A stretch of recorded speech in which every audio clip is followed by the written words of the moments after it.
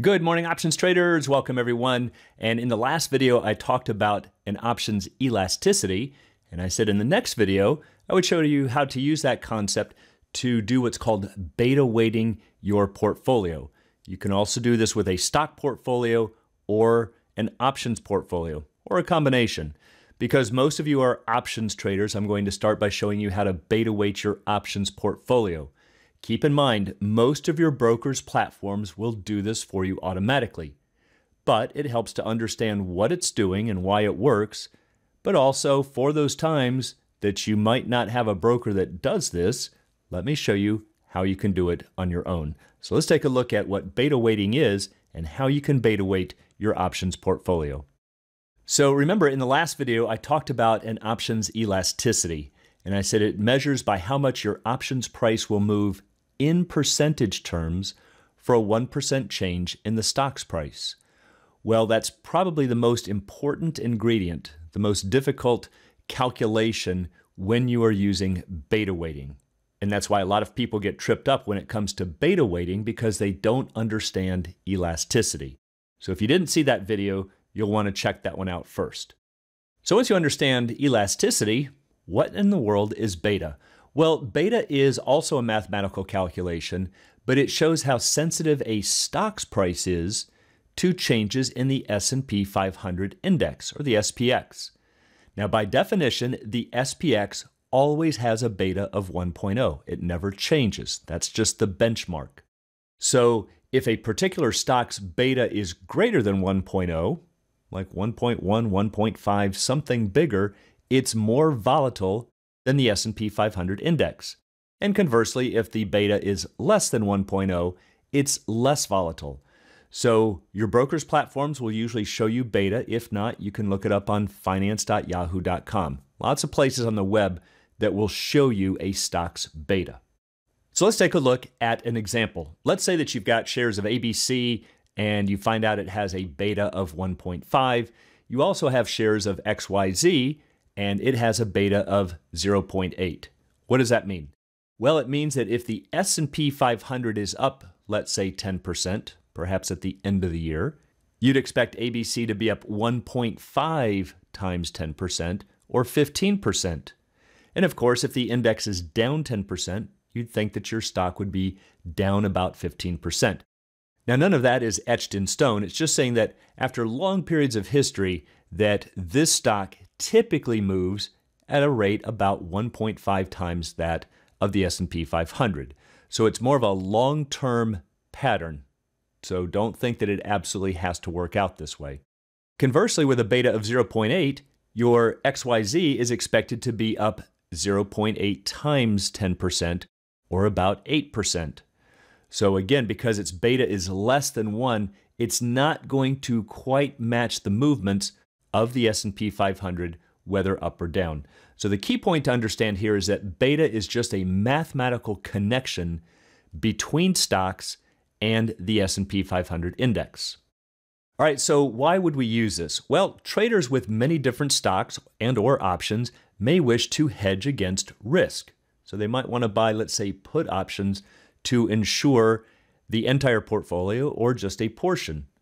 So there's a couple ways you could go about it. One, you could buy put options on many different tickers. You'd have to go through each stock in your portfolio, buy put options on each ticker.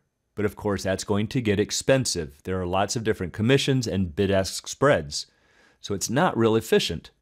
It would be easier to figure out how your entire portfolio behaves in terms of the S&P 500. And then we can just make one big swoop of a put option purchase on the S&P 500 that basically matches your portfolio. And that is what beta weighting is all about. So by purchasing only SPX puts, you can ensure the entire portfolio. Much easier, much cheaper, and much more efficient. That's why traders want to understand beta weighting. Before I show you how to do it, a lot of times people say this still looks confusing. So let me give you a little bit of an analogy here of what's happening. Let's say you go on a little trip here and you buy something for 10,000 Japanese yen. And then you're in London, you buy something for 5,000 British pounds, and then you buy something for 3,000 euros, and then you buy something for 1,000 Canadian dollars.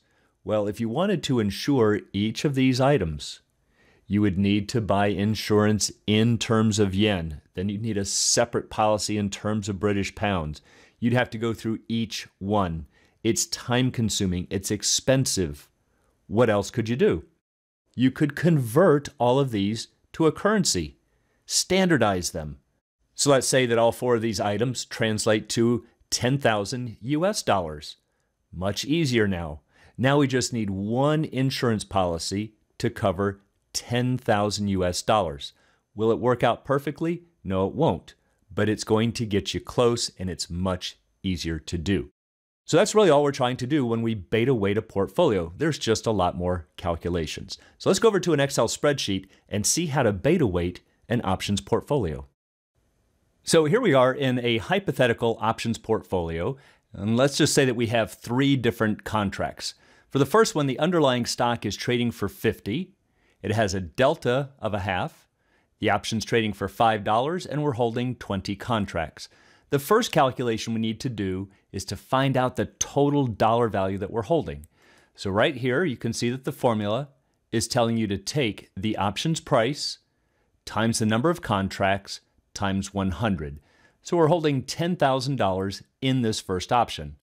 We do that for each row through here, and when we add them up, we've got $35,000 sitting in these three contracts. The next calculation is to find out the percent of the portfolio. Again, pretty straightforward. If this is $10,000 here of the $35,000, it represents 28.6% or about 29%. So we just take each dollar value divided by 35,000, and that gives us the percent of the portfolio. Next, we need to input the stock's beta. And again, you can find this on your broker's platform, finance.yahoo.com, a number of different sites on the web. So we just plug in those stock betas. The next column, we find the elasticity. This is what I talked about in the previous video. So you can see if you click right here, the formula is telling you to take the stock price times the delta and then dividing by the options price. So this first option here has an elasticity of 5, second one of 6, and the third one of 7.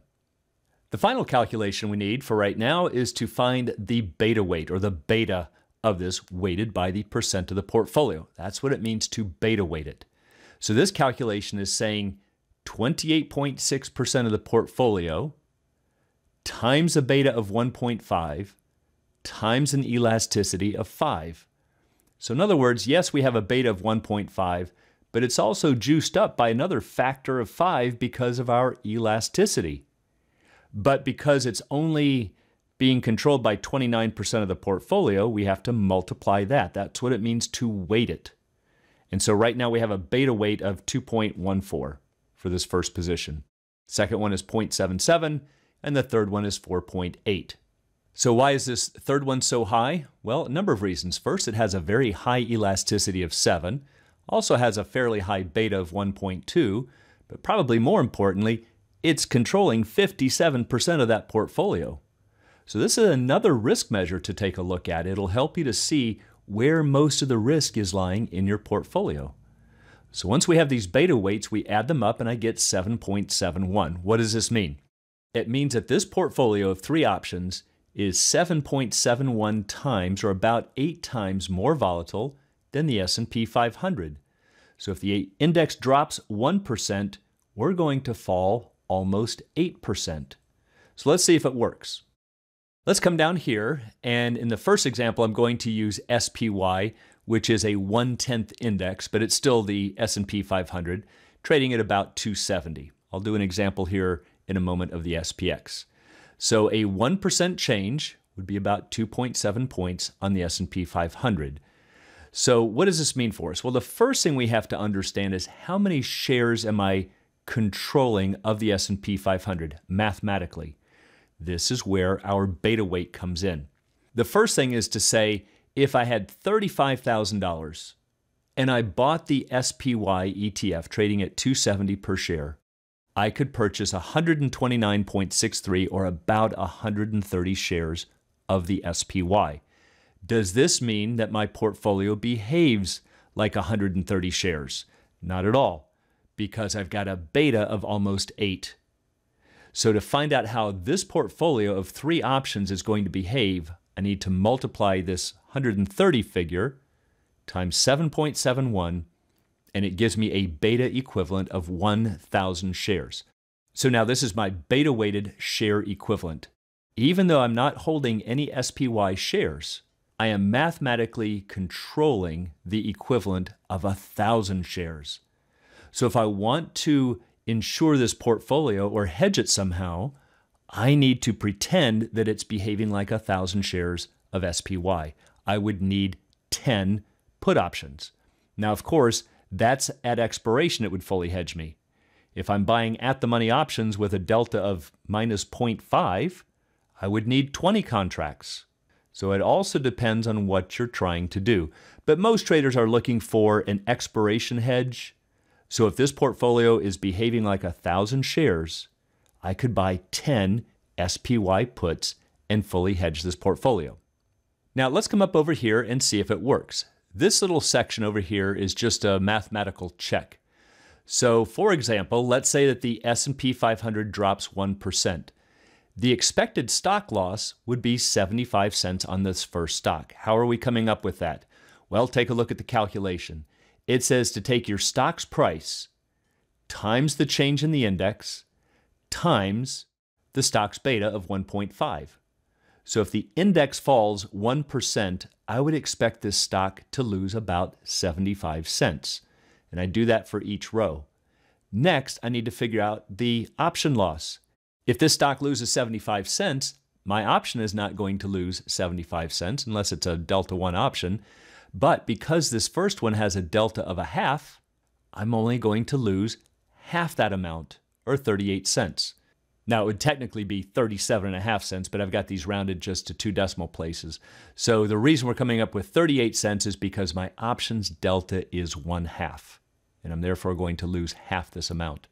For the second one, the stock is expected to fall 90 cents, but because the options delta is 60, I'm going to lose 54 cents. That would be my expected loss. And I do that for each option. What is the total option value? Well, if I lose 38 cents on 20 contracts, I'm losing $750. So this column right here is saying just to take the option loss times the number of contracts times 100. And that's this formula right here. So I would expect to lose about $750. For the second one, I would lose about $270, and the third one, $1,680. I add those up, I would expect to lose $2,700. So how big is a $2,700 loss compared to my starting value of $35,000? 7.71% loss. Exactly 7.71 times the loss in the index. What if I made the index fall 2%? Let's change this to 2%. And you'll see that the beta does not change, but my options loss would be 2% times almost 8, or almost 16%. So this just shows that my beta calculation is correct. So let's go back to 0.01. Now, what if we use the SPX? That was trading at about 2,700. And you'll see that the beta equivalent is now 100 shares. So I would just need 1 put option if I was using SPX put options. But I made this work out to a nice even number of 100. In the real world, that's rarely going to work out that way. So if you get 180 shares, you'd either need to buy 2 put options and be a little overhedged because you're buying insurance on 200 shares when you're only controlling 180, or you could buy 1 put option and you'd be quite a bit underhedged. So again, this is why most traders will use the SPY, because they allow you to fine-tune it and get a better fit for real-world applications. But hopefully this will help you to understand what beta weighting is, why it's important, and how to do it. And if nothing else, if your broker's platform gives it to you, it will at least give you an appreciation for the amount of work that goes into the calculation. For those who'd like to learn more about the art and science of options trading, please check out the Alpha Trader course and Strategy Lab at optionsaToZ.com. Also, please join us on the Facebook trading group Options A to Z, and you can find a link in the description below.